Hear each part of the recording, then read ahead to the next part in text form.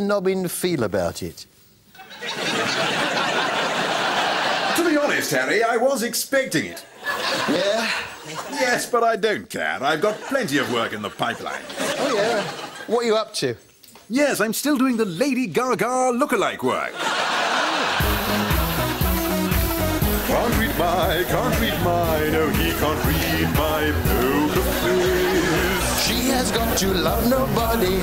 Can't read my, no, he can't read my poker face. She has got to love nobody. Poker face, poker face, poker face.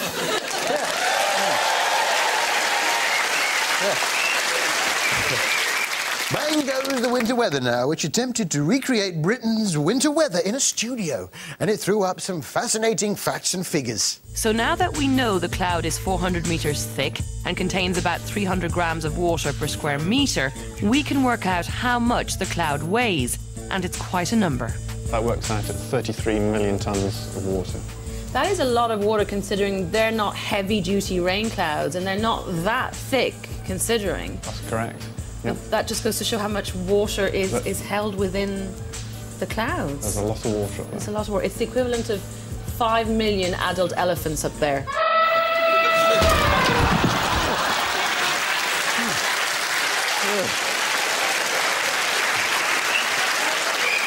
Then, from rain to wind. But what does 140 kilometres per hour, that's roughly 90 miles per hour, feel like exactly? Windy. Pretty windy. It also attempted to show us how winds can reach speeds of up to 90 miles an hour using sheep. Imagine this flock of sheep is our gust of wind hitting one end of the valley. The narrowing gap between the sides of the pen forces the sheep closer together, just like the wind at Capel Curig is squeezed between the sides of the valley. This forces the sheep to move faster and faster, and at the other end, they rush out in an outright run as they're released from the tight space.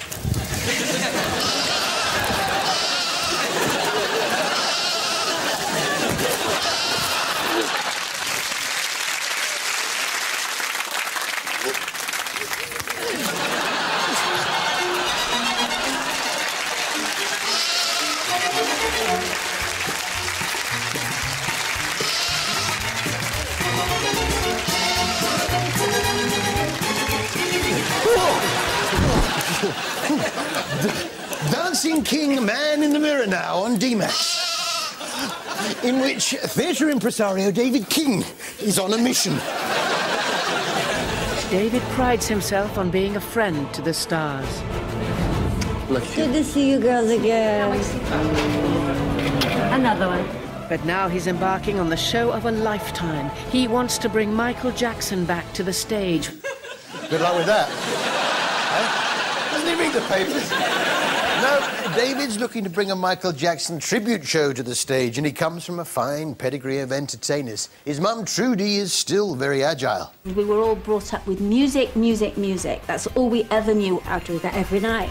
I bet you do.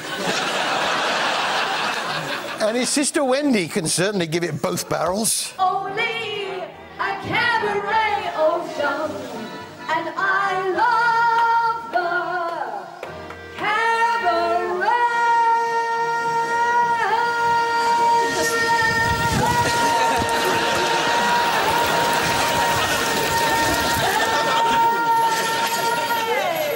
Put a cork in it, Wendy. Dave has high hopes for his next...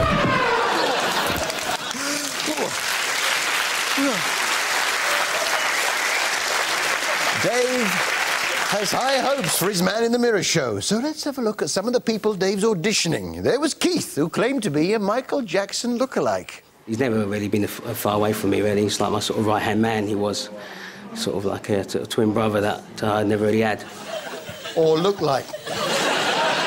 Then there was the more convincing Glenn, who'd come down from Cheltenham. Where have you come from today? Cheltenham in Gloucestershire. Good. How are the roads? Not too bad. Yeah. Could be better. OK, and tell me what it is you do. He's an Elvis impersonator. Of course, these sort of auditions open to the public can attract all sorts of nutters. Just as Mr. King thought his day was done, it looks like he's found himself a stalker. Right, now, what on earth are you doing back? Because we said goodbye before, and I told you you're a nice guy, and I told you you weren't good enough. It's now nearly 6 o'clock at night. You've been sat here all day. What do you want in my life now? I just want you to come to my secret supper club.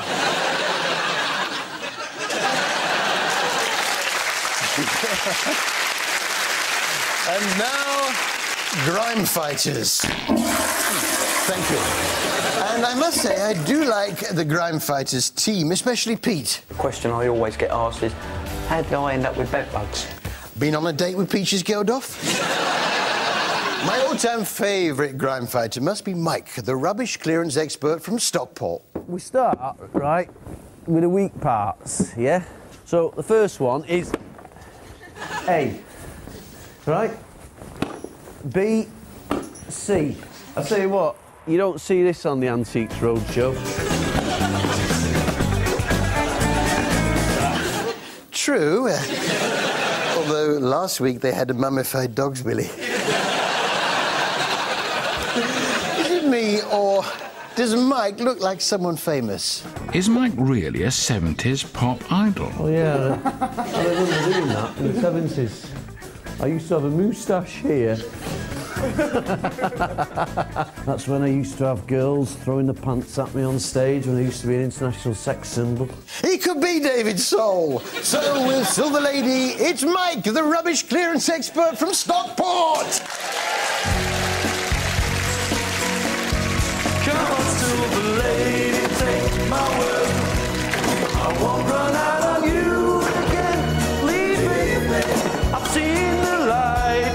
It's just one more fight without you. Here I am, a million miles from home. Yeah, the wind and rain goes through me. I'm lost and alone. Children of lady. Well, thanks, Mike. Well, let's... So come to the cabaret.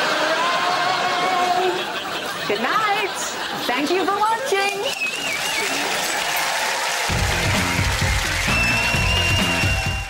And there's more where that came from. Harry Hill's TV Burp Gold 3 is available now on DVD. To Push the Button, the show where two families battle it out for the chance to take home a massive cash prize. Who are ready to play games that are difficult, demanding, and above all, desperately silly. Next tonight, Ant and Dex Push the Button live.